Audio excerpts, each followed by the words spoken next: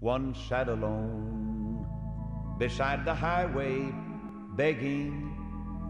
His eyes were blind, the light he could not see. He clutched his old rags and shivered in the shadows. Then Jesus came and bade his darkness flee. It's time to open the Word once again with Evangelist Lester Roloff on the Family Altar program. Glory, for all is changed when Jesus comes to stay. Now then, you have your Bible. Turn with us to the first book of the Bible. First book of the Bible.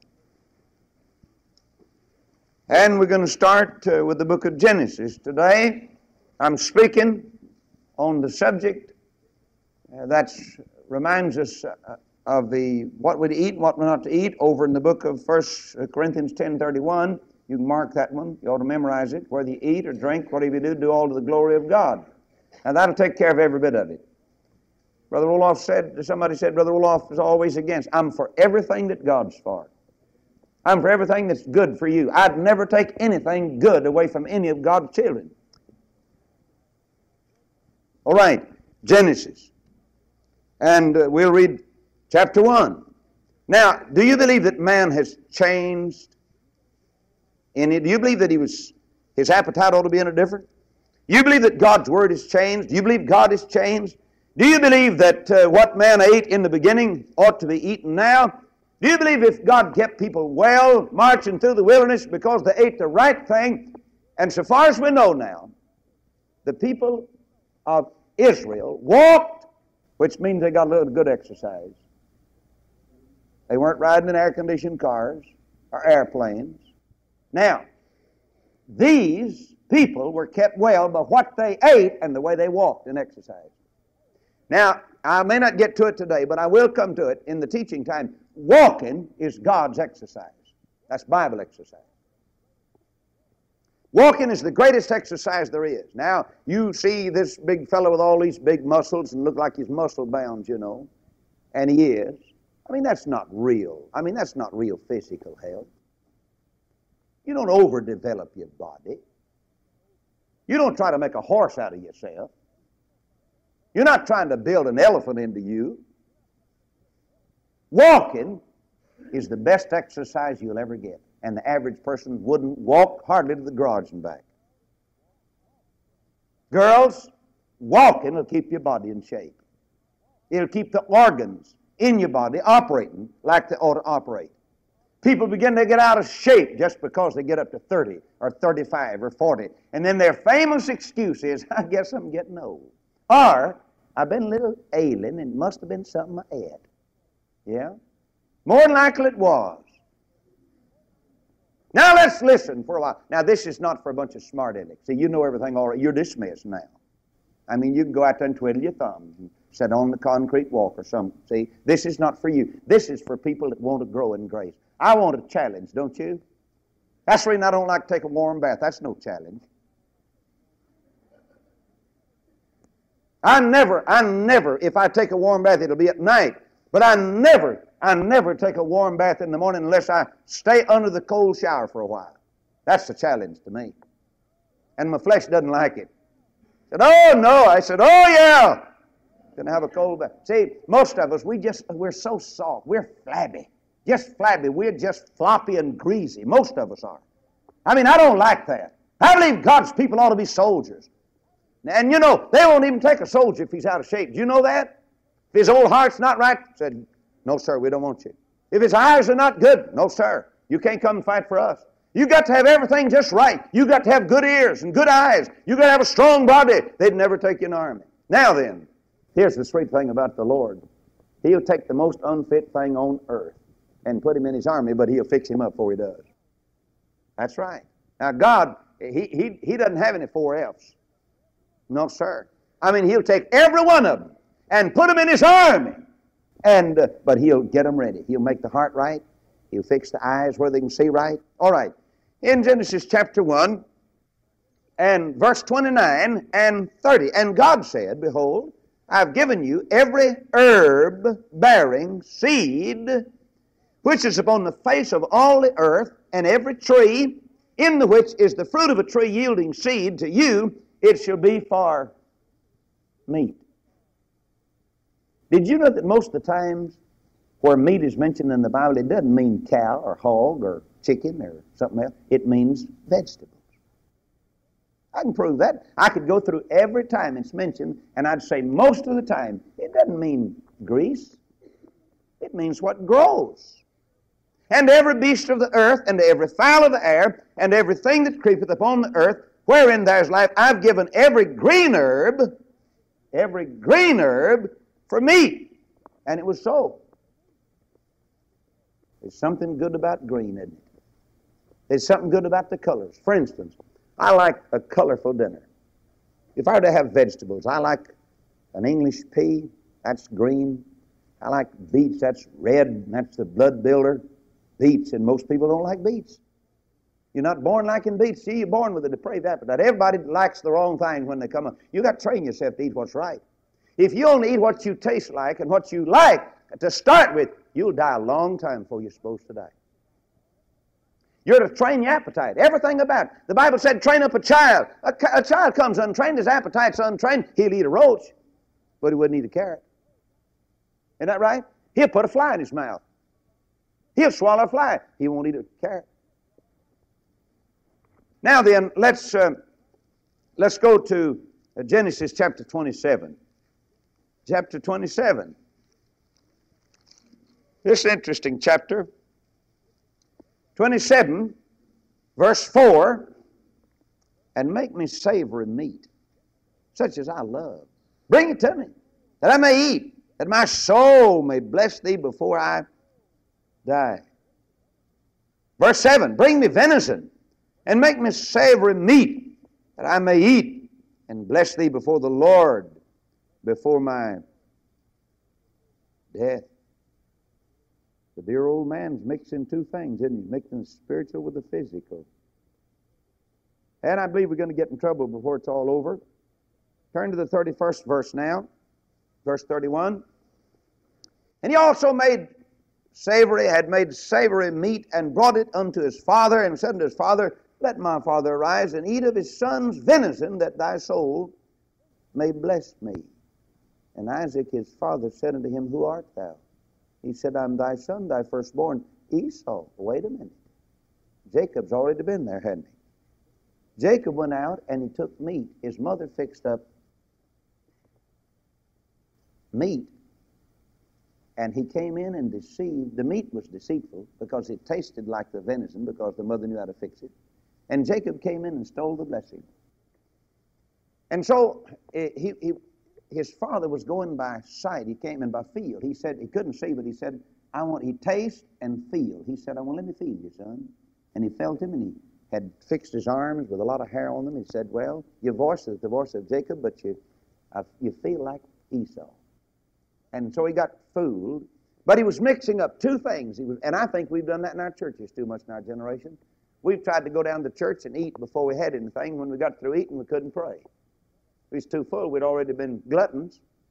I know I've been there many times. I was one of the chief cooks of Second Baptist Church in this city. I've made enough cream gravy to float a battleship. I guarantee you. I fried rabbits.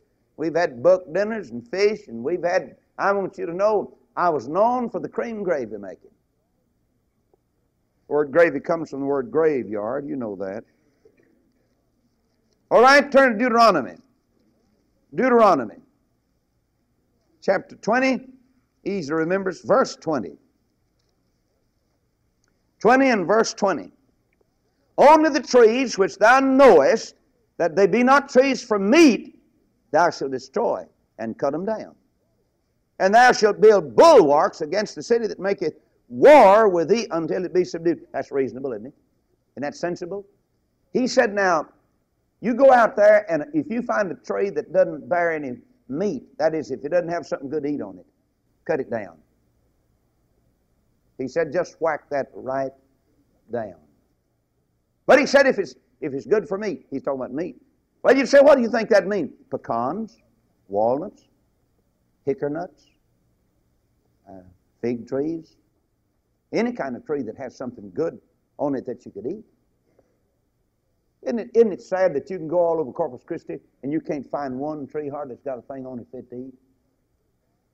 Did you know you can go north and in the apple country and you'll find every tree in the yard except an apple tree? They could grow those big, delicious apples and wine sap and Jonathan apple. You think they plant apple trees up there? No.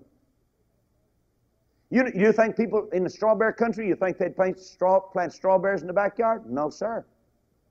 You think people plant tomatoes, beautiful tomatoes, in the backyard? No, sir. You know what they plant? St. Augustine grass. Never eat it. Never juice it.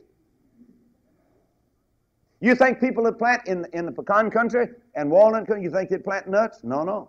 You think people that plant fig trees, and fig trees want abundant Bible, you think people that plant grape vines? No, sir, and have beautiful grapes. A blood builder is a grape, and the Bible talks a lot about grapes and the fruit of the vine. No, sir. But you see, we're closing in now on the health of the American people. We're dying like flies because we refuse to eat out of the soil and fix it and prepare it and rebuild it. And now then, we're going to pay the price by dying. And we're going to spend every dime we're going to make in our money-making processes on our health. Lady called me yesterday. I mentioned it last night. She said, Brother Roloff, I've had my little girl, 14 years old, in the psychiatric ward for 30 days, $50 a day. That's $1,500. Now, you know, her husband, that girl's daddy, doesn't make $50 a day. He'll work a long time. He'll work probably at least 2 months to pay for her hospital bill for 1 month. And I said, it's a racket. I said, only ask you one question. Is she better? Said, no, she's not. And said, I just heard about your girls home. Isn't it strange that girls and boys would come to us that have tried and failed on everything they've ever tried, and yet when Jesus comes along, it's victory. Their little minds get straight, their bodies get well, their souls get happy. I mean, isn't that a miracle? Aren't you glad to be mixed up in a work like this? I am, because this is the answer. This is the answer. Probation officer told me the other day about a little boy. He's here this morning. A little boy sitting right back there now. And he said, well, Brother Roloff, do you have psychiatric help available? I said, no, sir, we don't have a psychiatrist or psychologist. He said, then I would not let you have this boy. Because, he said, this boy is going to have to be brought down by a psychiatrist. After the psychiatrist brings him down and gets him started on the way to victory, then, he said, maybe you could do him some good. In other words, your Jesus that you present, he'll have to play second fiddle to the psychiatrist. But I tell you what, we've had the boy over a week now, and he's doing just fine. Looks like he's coming down all right. Needs some clothes. He told me, said every pair of trousers I got's tore up except one. And I believe Jesus can do the whole job. One stop will do it. All right? Turn to 2 Samuel chapter 13 and verse 5. And our radio friends, you're listening to the Family Altar program coming from the People's Church, and this is teaching time. Now then, America has plunged into the most pitiful, immoral state of any nation on the face of the earth. Say what you please, I believe that fasting and eating has a lot to do with your spiritual life. This kind goeth not out but by prayer and fasting. There's nothing, you know what the Bible said? I humbled my soul with fasting. There's nothing that'll humble you like fasting. There's nothing that'll bring the old body under like starving it down a little bit. And I say again, the price of health is starvation in the eyes of the world. Now, if you want to get us in trouble out here, you let the girls give out some rumors about what we eat and what we don't eat. And they think immediately we're a bunch of nuts. And yet we love nuts. They're a good meat substitute. But they're not as greasy. I'm not against the right kind of meat, but it's getting difficult. For instance, I walked into a store and one of our honeybee quartet was with me, I believe, the other day in a certain state, and we saw barbecued sausage, $1.75 a pound. $1.79 a pound. You think of that. $1.79 a pound. And nobody thinks about anybody buying it. I mean, they just go in and said, I'd like about 3 pounds of that, please. That's a wad of money, nearly $6.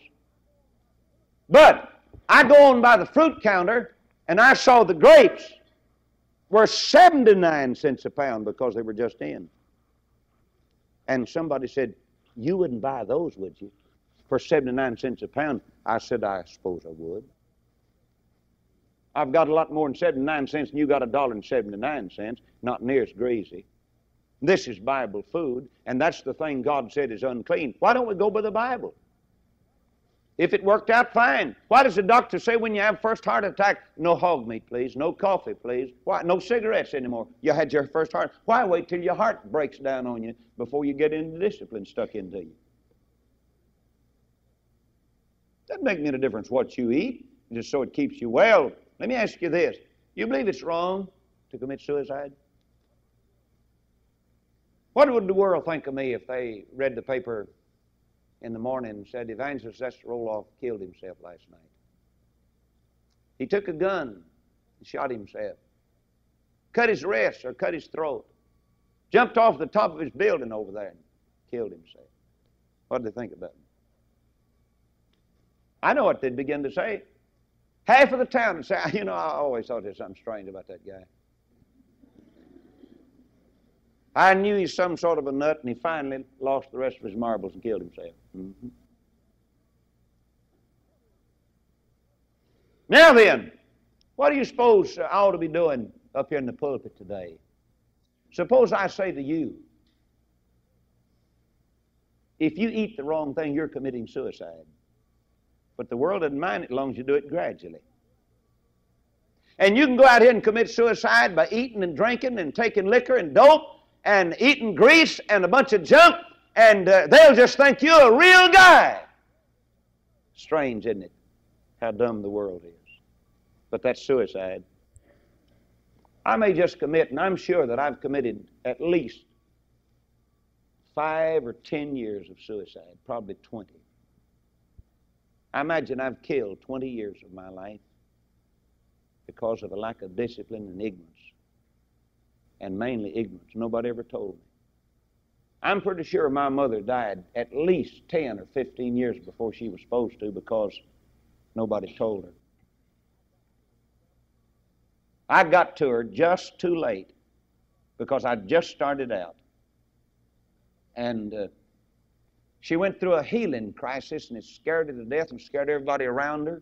And I sent the little lady that taught me up there to help her. And a lot of times when you start cleansing your system, I'll tell you, you get sicker than you ever was before. And you take that as a sign, this thing's killing me. No, it's curing you. Now, the doctor can do anything and get by with it. In fact, he can bury all his mistakes, and everybody said the operation was a success. The patient just died. And you know what I'm talking about, don't you? And you're not going to get your system clean and go through a real cleansing process without having some repercussions, and that's what scares people. There's a lot of dust and dirt that you stir up in a house when you start spring house cleaning. And it's allowed to give you asthma, and I don't know, it's allowed to give you other stuff, but let me tell you something. The same thing happens when you go start to cleanse your system. Now, it wouldn't if you had been doing that regularly. Everybody ought to go through a cleansing process at least 4 times a year. That's once every 3 months. A car has to have it. The engine has to have it. L.M. Dyson's back there, and he's the big diesel man and the boat man. But I'll guarantee he knows the secret of his big old boats that go out there that has made here in Beverly a living. He knows clean motors and clean engines. Brother, he's got filters and he's got the best oil and he's got everything. And he watches those engines and run log books. And old Dave back there, my mechanic, on that 411 and 206, I'll guarantee he's got log books. He enters every time he changes the oil, and you're just supposed to go so long, and there it is, and he tunes this up and he changes the plugs. Why don't we do something like that for these poor old bodies? But we just let them run and run till they rattle, until finally they begin to come apart. And then we run to the doctor and said, could you give me a right quick cure? I don't think so. Took you 40 years to get like that. Now you want to get well with a little hypodermic, don't you? It'll never be. You've heard me say, and I say it again, the most miraculous thing about the miracle drugs is that you can take them and still live. I'm talking to you, if we go back to the natural living, and let the Bible be our guide. God knew about us. He made us. You know where the manuals come from? With a Chevrolet, or with a Cessna, or with a Piper airplane. You know where those come from? They come from the factory that put them out. Amen? All right. Now then, do you know where the manual comes from for your body? It comes from the one who made it, the Word of God. Then why in the world haven't you got sense enough to go by it instead of swelling up and pouting and pulling back and dying before your time? But that's exactly what you're going to do, because most of you are not humble enough to pay attention. We'd just rather die. Just like a man said, well, I'd rather smoke and die early. Well, he will. But that's his business. But I tell you one thing, I'm obligated to teach this younger generation something about staying well. Now, the just shall live by faith. You'd say, well, if you live by faith, why don't you just go ahead and eat anything you want to and pray over it? And the Lord, no, that's not living by faith, that's living by foolishness. There's a lot of difference between faith and foolishness. Did you know that? Now, God knows you have to have some groceries, you have to have some food. The body has to have food, but man cannot live by bread alone, but by every word that proceedeth out of the mouth of God. But these bodies need to be fed. Now, what should we eat? What should we eat? The Bible said we ought to eat that which God gives, and we ought to eat the way He gives it. Thank you for joining us today on the Family Altar Program with Lester Roloff. You may listen to the preaching and the special music of the Family Altar Program 24 hours a day when you visit our ministry website, roloff.org. We love hearing from our listeners. If this broadcast has been a blessing to you, please write to us at Roloff Evangelistic Enterprises, P.O. Box 100, Fort Thomas, Arizona, 85536. Again, that's Roloff Evangelistic Enterprises, P.O. Box 100, Fort Thomas, Arizona, 85536. This broadcast is made possible by the prayers and financial support of listeners like you. Thank you for partnering with us, and remember that Christ is the answer.